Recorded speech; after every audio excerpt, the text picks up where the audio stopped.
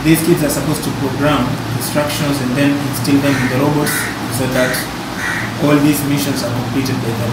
They have to do this in 2.5 minutes. So that's a team. In less than 3 minutes. Yeah, in less than 3 minutes, 2.5 minutes. Okay. So the ones with the most points are normally declared as the winners.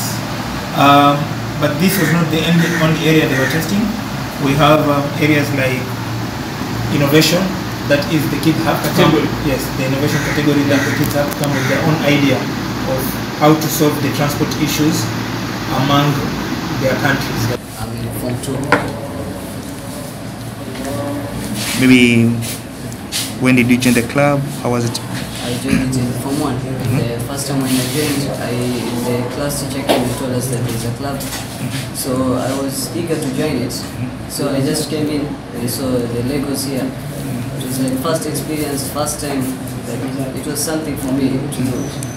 So I tried my best, we did hard work, and this year successfully we were able to go to the first Lego challenge. You're going to the United States. Have you ever been out of the country before? No, once I just went to Tanzania. Okay. That's all. You're going to the US. You're ready for it? Yeah, I'm ready. How can you describe the experience the first time you were in the competition? First of all, we were nervous because when we reached there, people were prepared more than us. They had better designs, better talent. So we just did our best. We went in front of the judges. We did our best to talk to them openly. And thanks to God, we won the competition. Did you ever thought that you were going to become the winners maybe?